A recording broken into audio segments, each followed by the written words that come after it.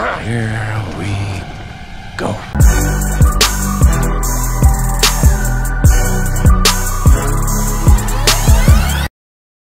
So I've been following this Ja Morant story since February, back when he was suspended for the first time for playing with a gun, beating up a teenager, and threatening members of the Indiana Pacers. It cost him 8 games and $1.5 million off of his current contract. And I'm confused and frustrated by all of it, because I'm trying to figure out, why would a kid from a middle-class family that grew up with both parents in the home be such a freaking knucklehead? Why is he obsessed with having a gangsta lifestyle to the extent that he's willing to risk the $200 million contract that he's currently on, the $39 million bonus that he just lost, along with risking endorsements from Nike and Powerade? Why is he trying so hard to be something that he's not? Who is he trying to impress? Who's motivating him to be this stupid? Who's he willing to risk it all for just to make them happy? For months I struggled with this question because I couldn't find an answer. Then it came to me. I found the answer from the most unlikely of sources, Skip Bayless. What? Now I know most of you hate Skip Bayless, and I do too. Dude is a natural contrarian, argues in bad faith, and he's an all-around whiny butthole. I can't stand the guy, but every once in a while he says something that makes sense. And on this issue, he hits it out the park.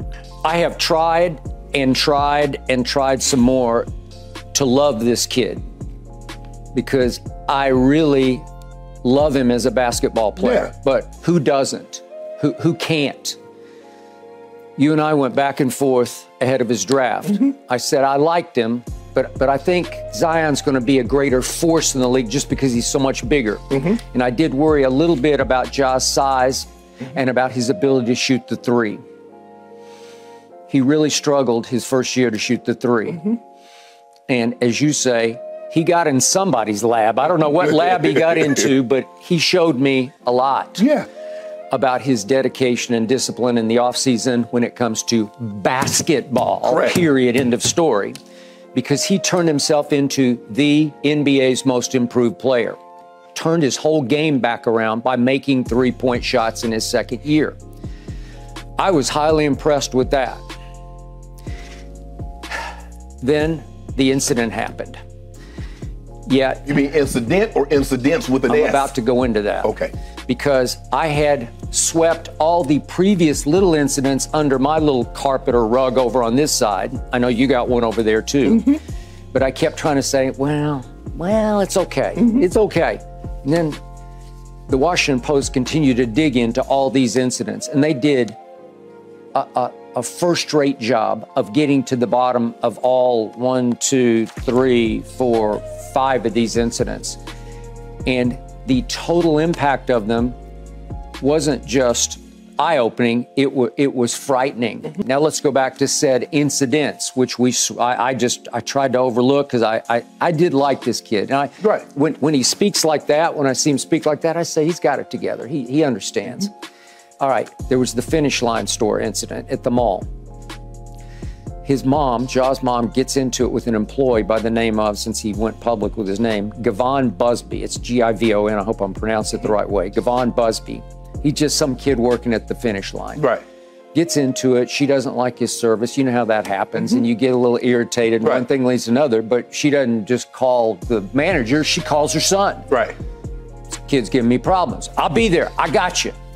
Ja, within 15 minutes, shows up at the Finish Line at the mall with, according to Busby and the people who worked at the store, with 8 or 9 friends. I'm not talking about 2 or 3. This says 8 or 9.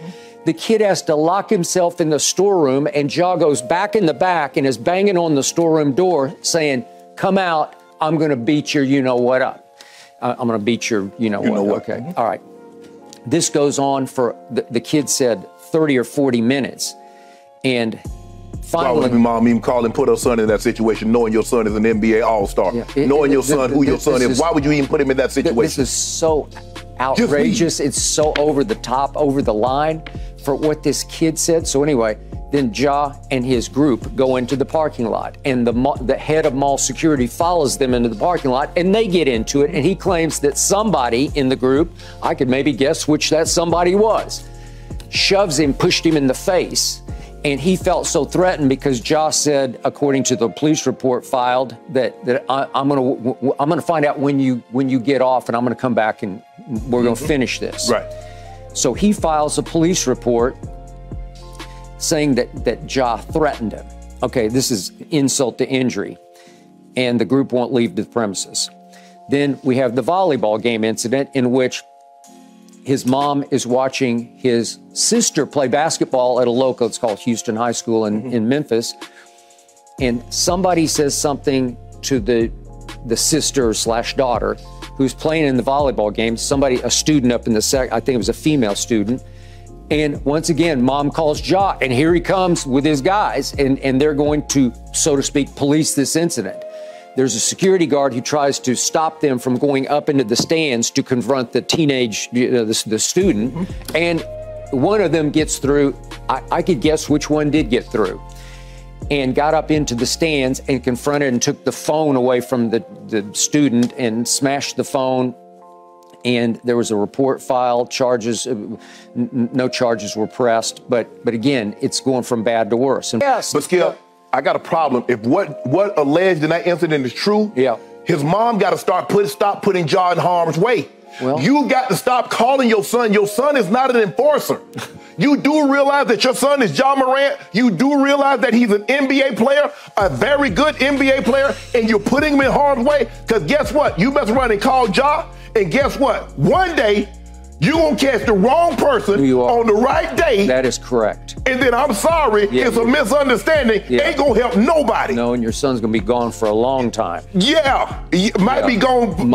We hope that don't happen. But stop putting him in that situation. So yeah, Skip nailed it. Now, I'm sure he's unaware why, but he summed up Ja Morant's issues perfectly. What Skip is describing is a son husband and an attack dog. Now, for those who don't know what a son husband is, it's a son who acts in the emotional role of a husband to his mother. In short, it's when a mother imprints on her son the way a wife would imprint on her husband. Most of the time it happens between single mothers and their sons, but occasionally it happens when the mom is married. And for the overwhelming majority of the time, it's just that, an inappropriate emotional bond. But in rare cases, it becomes physical. But there are some celebrity examples of what we call a son-husband relationship. There's the rapper Blueface and his mother, Carlos Safford, Scrappy and his mother, Mama D, and then there's the rapper Jim Jones and his mother, Nancy. Taught me how to kiss when I was younger. She taught me how to tongue kiss when I was younger. It wasn't no instruction. She showed me with her mouth. Like she kissed you? It's my mother. No, I'm just asking. Now, I can't go any further in explaining what it is, aside from those examples, because I'm not an expert on the issue, but even if I was, breaking it down would take us off topic. But if you want a better understanding of what it means to be a son husband, I highly recommend watching videos from Dr. Tia-San Johnson, who's an expert on the issue. Not only does he perfectly describe the role of a son husband, but he also defines what I'm going to be talking about next, which is proxy violence or pit bullying. I'll post the link in the channel description. Be sure to check him out and subscribe to his channel. But yeah,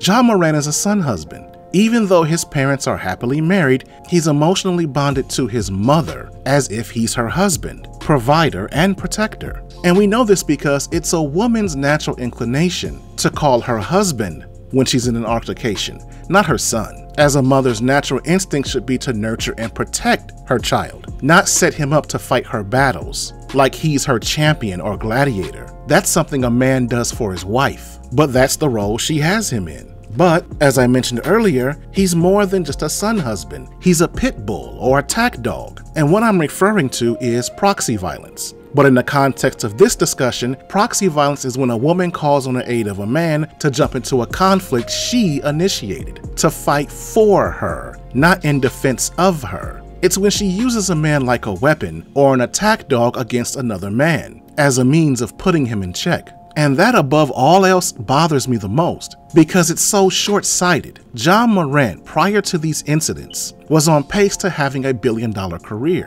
Now he's on the cusp of losing it all. And over what? Some smart-mouthed kid working at Finish Line? A kid trolling at a high school volleyball game? This is the bullshit she's calling her son to handle? These are the reasons why he's risking his career? That witch can't possibly love her son, because no woman that does love her son would use him as a weapon. or put him in a position where he could lose everything he's worked for, including his life, just because she's mad. So to answer the question, why would Ja Morant, someone with everything to lose, risk it all? Because he's the kind of dumb his mother raised him to be. She's the reason for all of his problems. Now I know he's done some things outside of her influence, but clearly he's learned this way of handling things from watching her, and she encourages it when she calls on him to punish her enemies. But I also have to put some of the blame on his father, because that's his wife. He should have checked that ship the first time she tried it, because he has to know she's destroying his career. But ultimately the buck stops with Ja,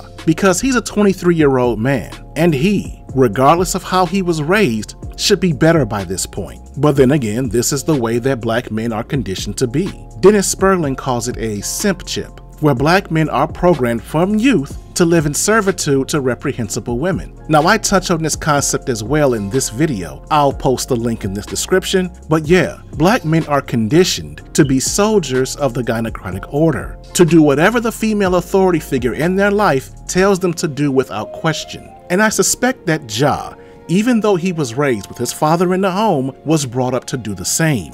Even though his parents are married, she's clearly the patriarch of the house. She's the head of the relationship. So all this talk about him sitting down with his family to get his conduct under control ain't gonna help, because his family is the problem, particularly his mother. And as long as he's tied to them, as long as he's tied to her, he'll never do any better. But that's all I have to say about it. What do you have to say about it? Leave a comment in the comment section and let's have a conversation.